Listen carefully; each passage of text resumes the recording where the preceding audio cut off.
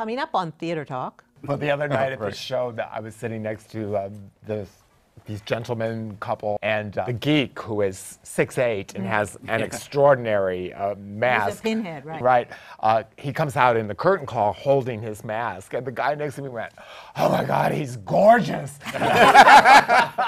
Theater Talk is made possible in part by the CUNY TV Foundation.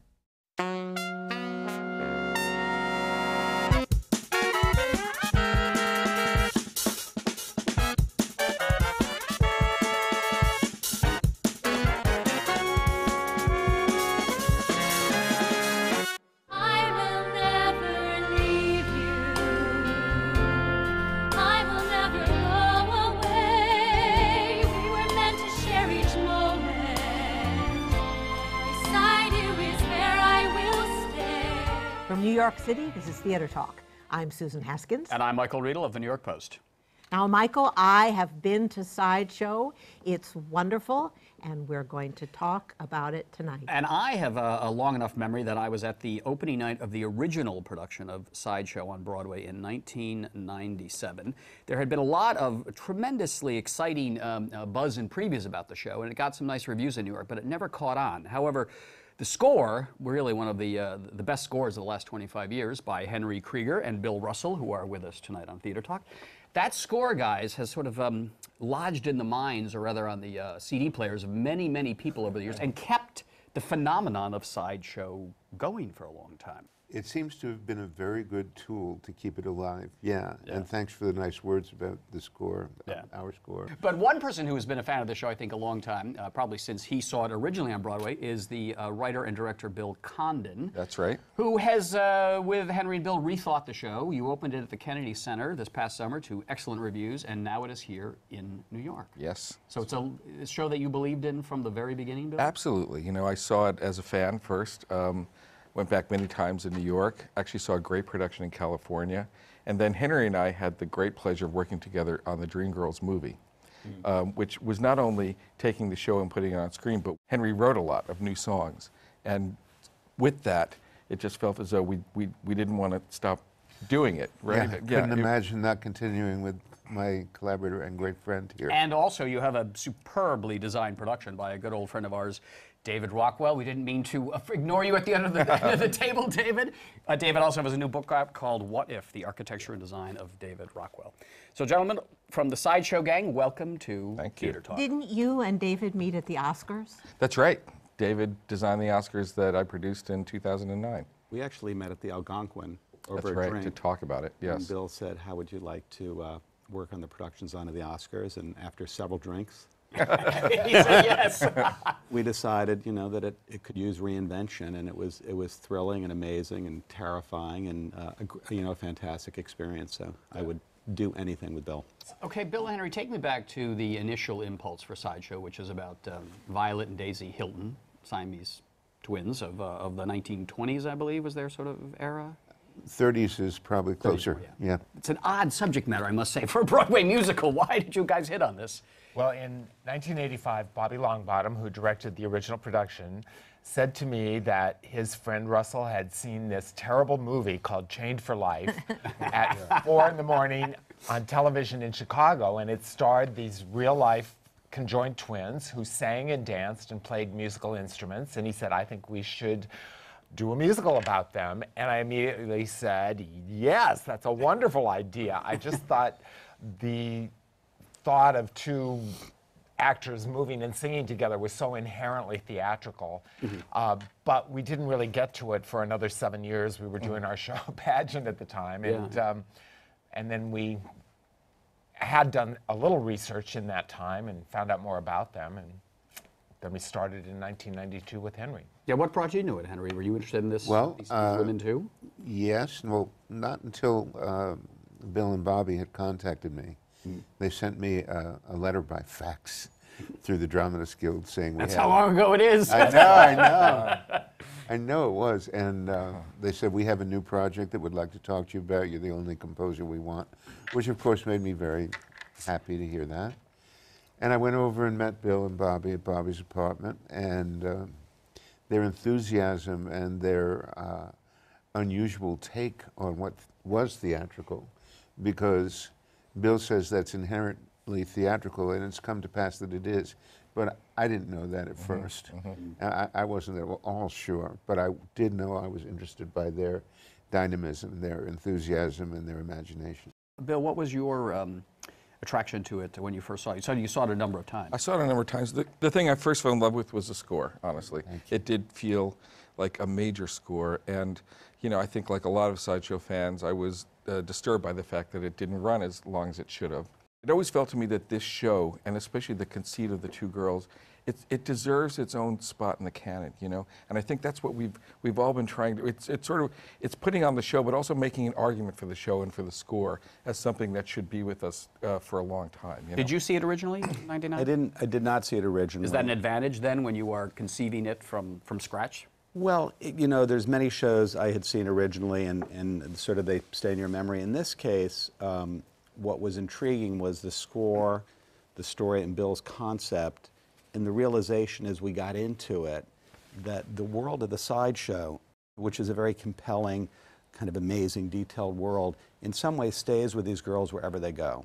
And so physically, that was a really interesting key, because it really took the emotion of the story and the music and moved it forward in a way that they never leave certain pieces of that, they build on it. So Bill, when you wanted to get the show back, Yeah. have a place in the canon, what, beyond the design concept, would we say that you have a more realistic view of it? I think that's true. I do think that that was, you know, we've joked about the fact that this should have been the first production, and then Bobby's brilliant production is the great abstract revival, you know. So, yeah, exactly. You know, sort of that gets to the essence of something different. But yeah, I think, you know, the original instinct was to really make you feel that you're right there as you go into the theater, that you're surrounded by these freaks and attractions, you know. So for example, we have a design team, Dave and Lou Elsey, who have worked exclusively for movies. You know, Dave won an Oscar for The Wolfman, who've come in and created masks for some of the attractions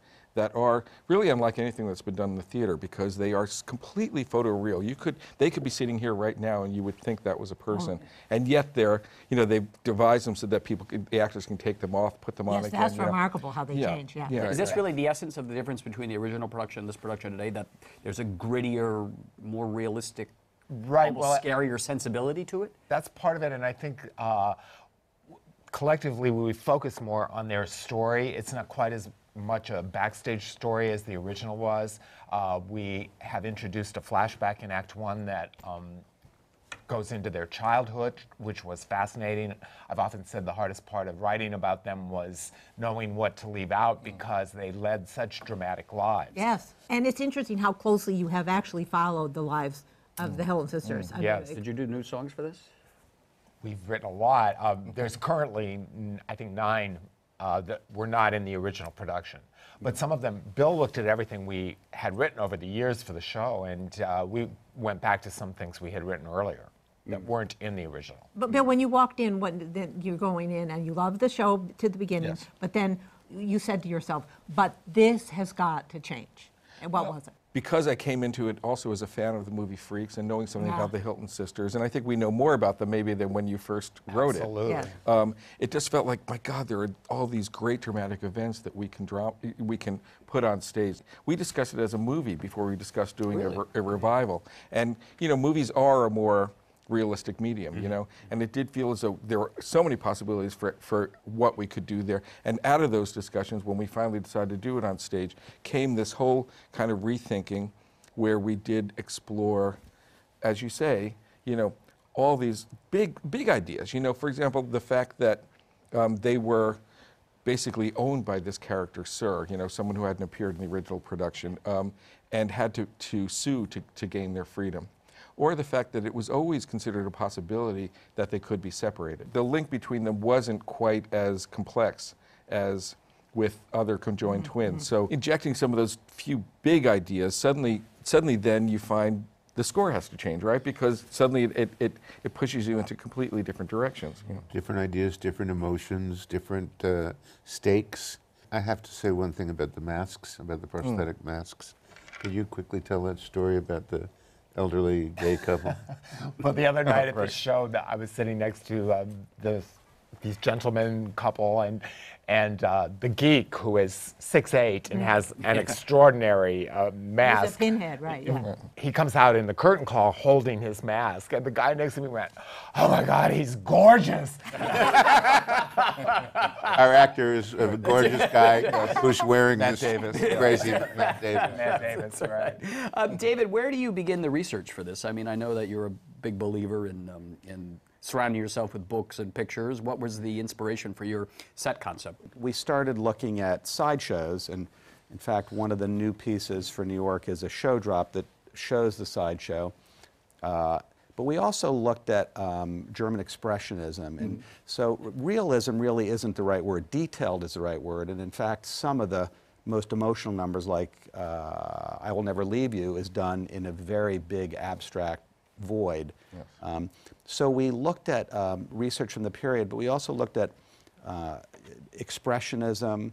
We looked at Why expressionism? Why was that something that you thought could work in this concept? Well, because it all sort of begins and ends with the movie Freaks. I don't think we'd be talking about them or making a musical about them if that movie hadn't been made. It was such a dominant style of Hollywood in the early 30s. Your homage to the movie Freaks within the musical yeah. is a wonderful. Did you go out to Coney Island at all? Did you look at some real sideshows? I did. They're still There's a around? really strange sideshow that's still out there that we wanted to look Really? at. Yeah. Are the sideshows now really what we on the show. would call, freaks by nature? Are they now actors who are dressing up as? I don't think that, well, they may be. I haven't been to the big, this one did have, people with missing limbs and things like that. But there's no more pinheads, and there's No, no that's more. true, there weren't, yeah. But the takeaway from the audience is how they relate to being Yes. an outsider. Well, exactly, I think Yeah. it's really interesting that the audience comes out relating to the fact that in some way or another they understand that feeling of being an outsider. Right. And they're confined and they're exploited.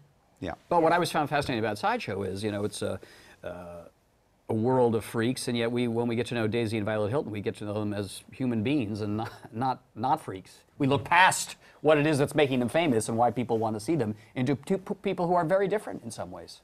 It's like when young people come out of high school having thought of themselves as completely isolated and perhaps freaks, when they actually grow into themselves and realize that they are humans and that they don't have to think of themselves like this all the time. And I think our girls did that too. I was very sorry, though, to learn that they died impoverished, bagging groceries. Yeah, yeah. I mean, were the you have highest- their triumph, and then Yeah. They were the highest paid act in the history of vaudeville, but Really? of course they had no experience handling money at yeah. all. They'd never been to a store to buy something in their entire lives, so. Like George Bush the first. That's right. Now, I've always heard the story, and I want to see if you can confirm this. Is it true that when you were a kid, I think you went to Columbia, right? Yep. Yeah. You somehow finagled a ticket to the opening night of Dreamgirls on Broadway, and that began your career or your love of this man. And Well, certainly that, yeah.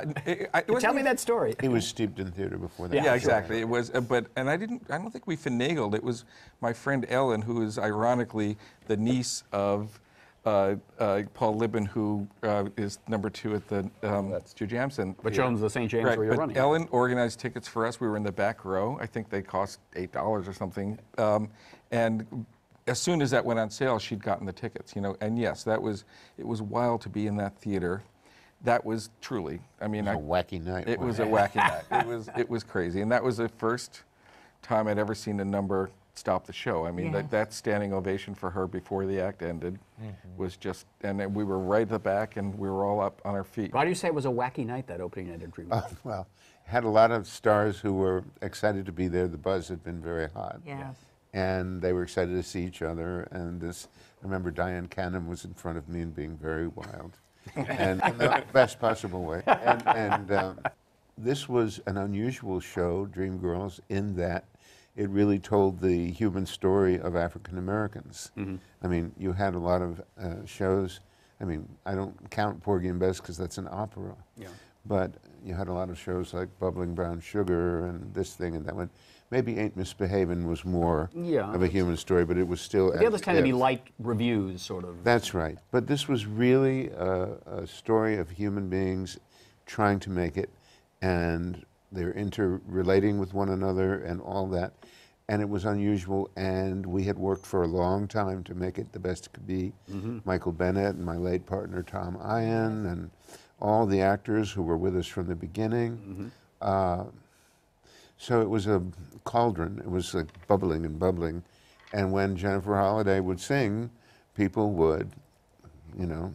To this Well, day, we you have can- to, yes, to this but day. to this day, you can see the great clip of her doing on I'm telling you on the Tony Awards. Yeah. Yeah. And I mean, still has the power to absolutely knock you out. And I am telling you, I'm not going. Even though the rough times are showing, there's just no way, there's no way. Somebody was telling me, now your theater was, yes, I remember Judy Jacksina, who was the press agent for Nine back then. And remember, Dreamgirls was at the Imperial, and Nine was at the... Next door, 46th 46th. Street. Yeah. And there would come a point in Nine where there was a quiet song, and all of a sudden they would hear the thunder from next door because Jennifer Holliday had just finished, and I'm telling you, I'm not going.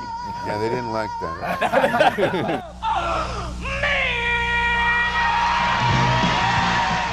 You get satisfaction.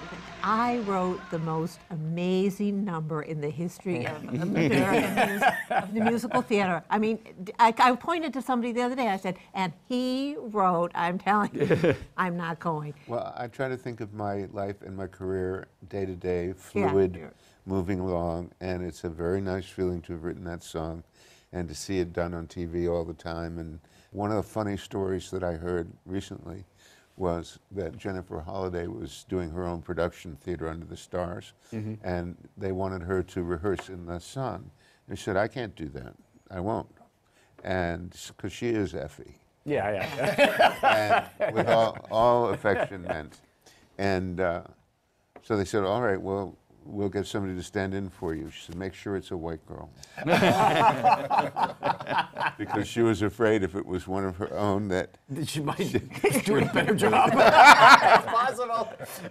But you know, I think I Will Never Leave You, though, is a great It's song wonderful. too. And- And I think that song, in many ways, is what often kept the idea of Sideshow around, because people were doing that song in lots of cabarets and all that kind of stuff. Can you give me a sense of how you actually wrote the little story behind that song, how you wrote I Will Never Leave You? Well, that's interesting because the first draft of Sideshow, we had conceived that the twins would be little girls for the first third of the first act, 8-year-olds.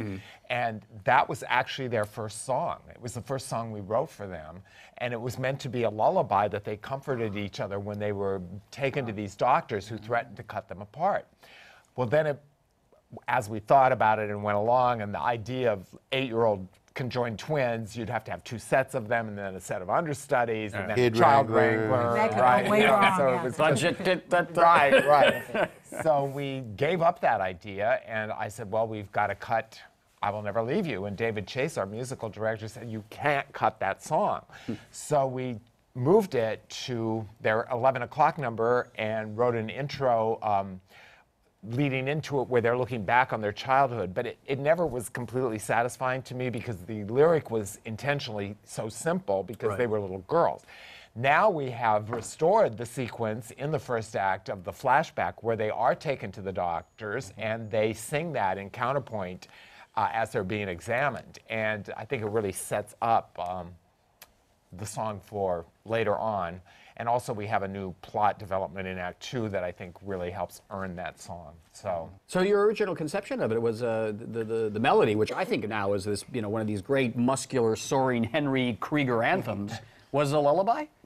It was. Bill had originally thought of it that way, and yeah, it was like this.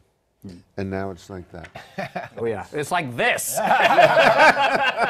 But I mean, that's the wonderful thing about this show, because I think a lot of contemporary shows now, the scores, while you can admire them, people tend to write on sort of a more muted level. You know, I don't hear these gigantic things that I want in the musical theater that grab you by the lapels and force you out of your seat. And this is full of them. Yeah. Full of them, and it's also, it's sort of, this is a show without irony, you know, and it's so, I think in our culture, certainly in the theater, but everywhere, everything has always got that ironic twist, and this is truly the way that Bill and Henry write. It's true, heart on their sleeves, Yes. heart on your sleeve. It's just full out emotionalism, and I think it's very satisfying for that reason.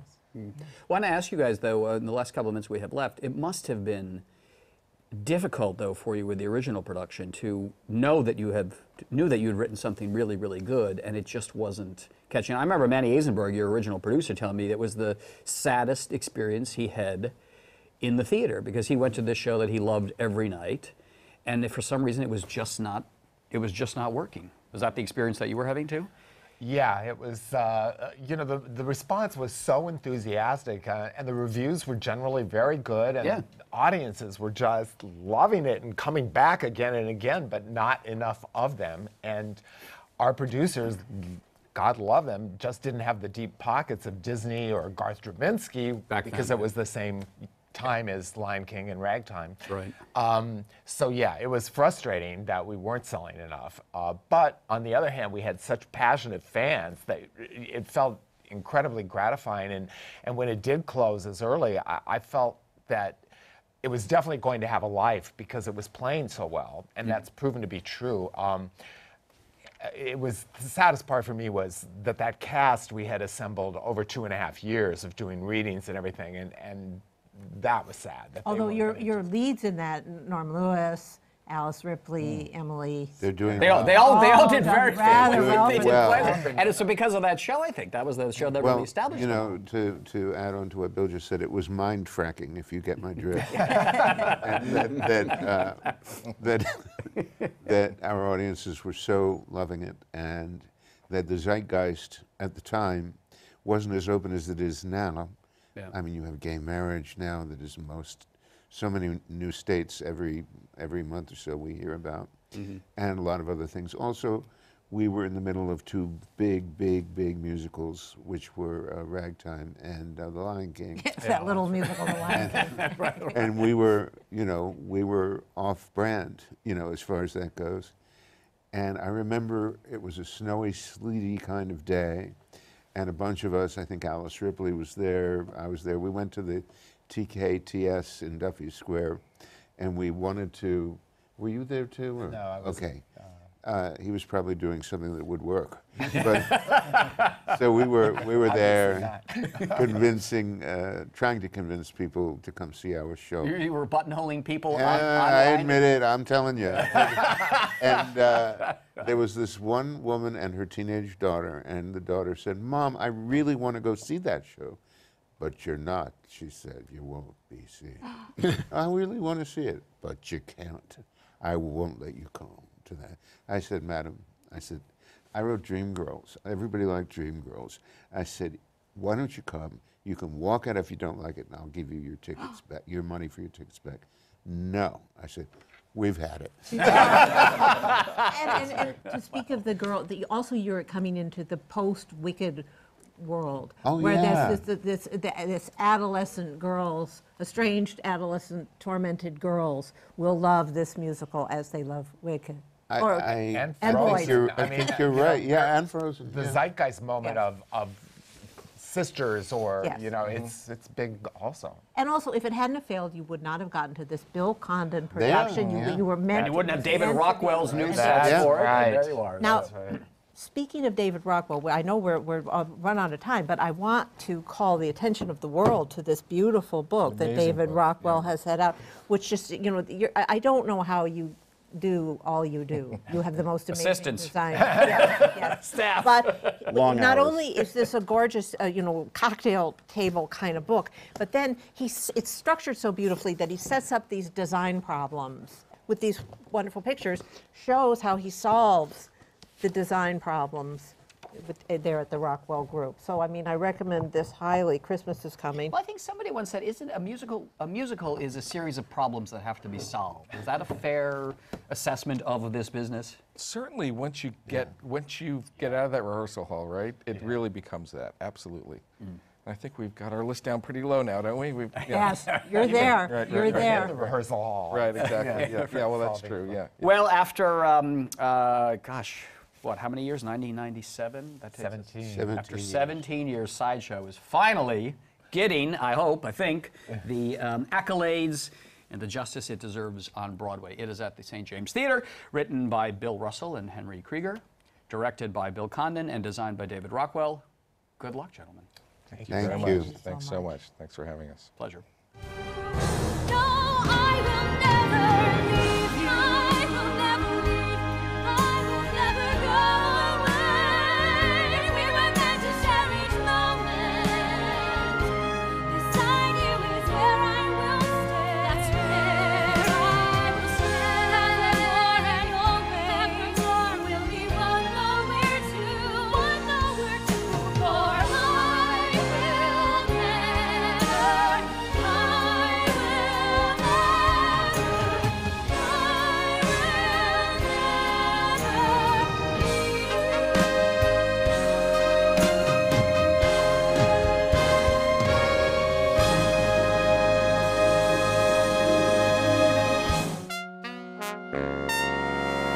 Our thanks to the Friends of Theater Talk for their significant contribution to this production.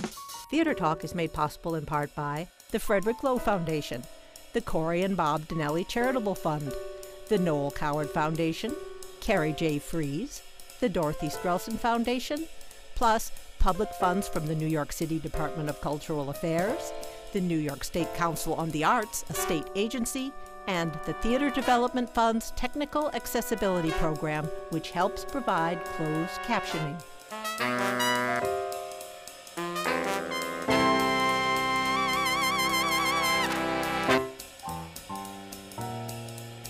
We welcome your questions or comments for Theater Talk. Thank you and good night.